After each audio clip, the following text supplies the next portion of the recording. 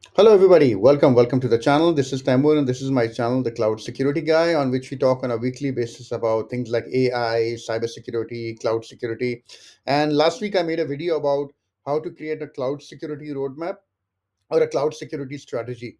And today, what I want to do is I want to take a step back and look at it from even a higher perspective, which is how to create a cybersecurity strategy.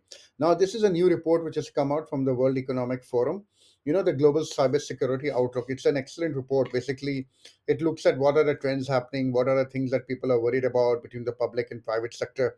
I would definitely recommend taking a look at it because it shows where the world is going when it comes to cybersecurity. They've also asked people about Gen AI and other types of risks. And looking at it, it made me quite interested to see how the world is changing. How things we weren't worried about just like 10 years ago, now they're at the top of people's list, like AI and supply chain attacks and all those different types of things which are coming up. And honestly, this is not going to go away anytime soon. Cybersecurity is going to keep evolving. And if you're leading a cybersecurity team or a department or being a CISO, it becomes a huge issue because things keep changing.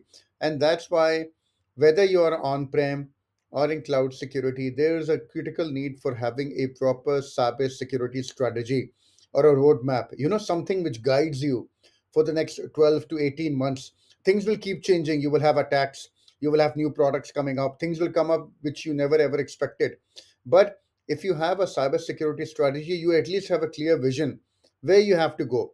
And technology changes so fast. If you don't have a proper roadmap in place, you can have serious problems down the road because things will keep changing, new things will coming up, right? You need some sort of a guiding light, a north star which takes you. And this is where unfortunately a lot of problem comes up because people don't know where to start. Hey, what do I do? How do I start? Where do I begin with? So this is what I the whole point of today's video is based on my experience. And I have created strategies, cybersecurity strategies, for over like more than 15 years, honestly. And this is what I wanted to talk about at a high level. By the end of this video, you will have a good knowledge of what you need to develop at least a basic cybersecurity strategy, whether you're a small company or a massive Fortune 500. Honestly, it's not like difficult, but you just need to know what to do. And before we move ahead, please do like and subscribe to this channel so you get notified about the new videos which I release. So this is the topic of today's video, the creating a cybersecurity strategy step by step. And I cannot tell you how important this step is because just like with a cloud security roadmap, if you do not do this correctly, you're going to waste millions and millions of dollars. You're going to waste your time and you will secure the wrong things. You won't be securing the things that need to be secured. You're going to be securing the wrong systems, the wrong areas, and you're going to have a data breach. And you're going to be in a like a knee-jerk reaction all the time. Some breach will happen, you will focus there. Some new project will come, you'll run over there. Some new priority will come up. You see, you'll be keep running around in confusion. So this is what I wanted to talk about. And by having a cybersecurity strategy, you will have a proper North Star. And remember, your size does not matter. It doesn't matter if you're a small startup or a Fortune 500. You need a practical cybersecurity roadmap. So this is what I wanted to talk about. These are the 6 steps that you can use. Okay, which is the foundation, gap analysis, capability, implement, evaluate, optimize. There is no one size fits all framework for all companies, but you can treat it like a high level roadmap. You can put on your own things. These are based on best practices, regardless of what sector you're in, what type of industry you're in, what is the size of your company. So these are the 6 steps, which is foundational. Then the second step is doing a gap analysis and benchmarking. Third is capability, an important step which gets missed out. Fourth is implementation. Fifth is evaluating, and sixth is optimizing. So let's take a look step by step. The first step is foundational. And what is the foundational step? Simply put, what do I have to protect and what do I have to comply with? And it's incredible how many companies sometimes they don't know, like what before you go around securing, do you even know what you have? And how do you know what you have? Are you relying on some asset list? Are you relying on some Excel sheet which was there like 10 years ago? And you won't believe how many people do that and they make this mistake. So you need to properly inventory, and find out, identify the assets, right? What sort of systems do you have? What sort of environments do you have? What sort of platforms you are using? And because of the way that companies have been growing, a lot of times they don't know how many SaaS applications they have. They don't know how many entry points they have. Sit down with IT and try to create a proper inventory of what you have. And the second step is, once you know what do you have to comply with. Check with your compliance team what are the obligations of your industries, right? You might have HIPAA, PCI, Sarbanes-Oxley, GDPR. Do you know what you have to comply with? Because that is going to form a major input into your next step. So this is what I want. This is a very, what you call, unattractive step because it doesn't look very exciting, but this is so crucial, I cannot tell you. Please get visibility into what you have before you start securing stuff. And the next step is doing the benchmarking or the risk analysis. So you can do both of these honestly at the same time, but basically this is an assessment of your current security posture. Take a look at what your current cybersecurity measures are. Do a risk assessment, a proper high level risk assessment, right? And you can use some of the benchmarks which are there, like NIST, like ISO 27001, CIS. Regardless of how you want to go about it, it doesn't matter. Use a proper methodology, whatever you want to use. Or maybe you have some requirements as per some standards. That's why I asked you to check what do you have to comply with, right? You can use something like NIST, you can use something like ISO 27001, but find out what are the controls you already have, what you are required to protect, what sort of regulations are they feeding into your risk assessment. Choose a framework that is most importantly easy to use. And I cannot begin to tell you how many people make this mistake. You're doing a risk assessment, right? You want to find out what are the risks in your company. You do not need a very complex framework for this.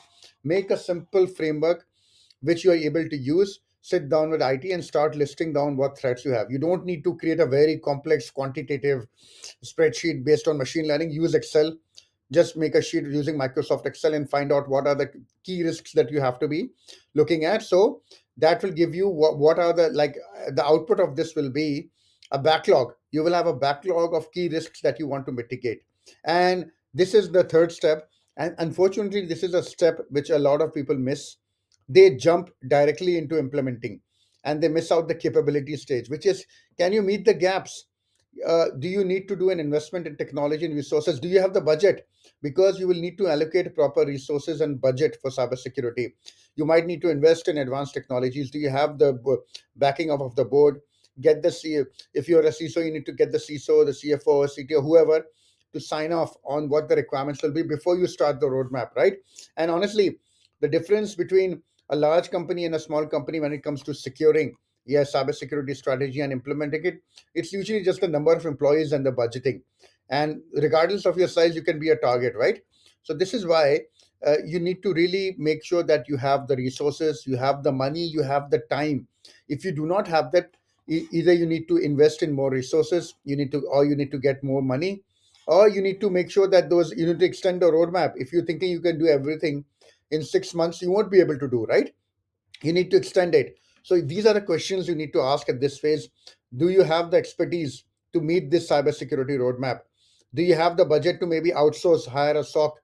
So you need to think about these things and get the capability. And based on this, once you have done this phase, this is where you actually start creating your roadmap. So the output of all the previous steps will be a backlog, a list of action items. These are the risks. This is what I need to do to mitigate them. And yes, I have the capability. So you have clear, actionable goals and objectives for your cybersecurity strategy. And you can usually, I've always recommend getting the PMO office if you have a project management office involved, and look at the things which you can quickly fix, like low hanging fruit. The quick wins you can do. So you will be able to provide management feedback on what you are implementing and how the roadmap is going. This will show them that progress is happening against the cybersecurity goals, and the cybersecurity vision is being executed, right? And this is what I always recommend. Please treat it like a project. Do not treat it like a solution you're implementing. Get the project management office involved or hire a project manager so that you get the proper input. Because I can assure you what will happen is things will change. New priorities will come up throughout the year. New data breaches will happen and you'll be running around. So you need a PMO office to keep you on track. After 6 to 12 months, do an evaluation, and you need to check how much did you have you achieved. Were your targets realistic? A lot of times, a few targets you set, they will be very ambitious and you will not be able to meet them. Okay, you can have a third party coming if you have the money, or you can do it yourself. Just check, have we reached those goals or the deadlines that we wanted? And there can be a lot of failures which you did, reasons for failures. You didn't have the budget to buy the proper thing. You will run into politics. I hate to tell you this. A lot of internal politics come into play when you're implementing cybersecurity. Maybe your staff will leave. A lot of people might get better offers, and the guy you were depending on for implementing your cybersecurity, they will leave, right? Or maybe your business plans will change. You were thinking of securing Azure, suddenly the business said, no, we're going to go with AWS, and you'll have to change everything, right? So sit down and look at what were the causes and how you can use that to improve. And that feeds into the next stage, which is optimizing. After every 12 months, improve and repeat. Take a look at how the roadmap is going, how you need to like improve. What are the areas maybe you didn't have good communication? Maybe the risk assessment did not cover everything. Maybe the staff were not trained, right? But there can be multiple reasons that differs from company to company, but this is a very crucial step that you do not want to miss. It is critical that the strategy be revisited to determine if any gaps exist. And usually I recommend a 12-month review period, because that is usually enough time to see whether the progress had happened or not. So like I said, you initially will run into a lot of confusion, you'll try to understand stuff, then you will get better at it. It's like working out. The more you do it, the better you will get at it. And this is, like I said, I've deliberately made these 6 steps that you can use for any company. I would not recommend skipping any of them. Most of the best practice frameworks, they usually do recommend these steps only. Like I said, there is no one size fit all framework that fits all companies, but use this as a starting point if you're starting from scratch. If you already are using some benchmark, just check if you have these things already included or not. And the more you do it, the better you will get at it. So I hope this was useful to you. This is what I wanted to give you, some recommendations. I hope this is useful, and you can implement it within your own companies. Like I said, I've used this many times with many companies, and usually I've seen this to be a very successful and a simple way of doing it. Remember, cybersecurity does not have to be complicated. It doesn't have to be all like techie and very difficult to understand. Simple steps can yield the most valuable outputs if you do it consistently. I hope this was useful to you guys. Please do like and subscribe to this channel, and I'll see you in the next video. Thank you.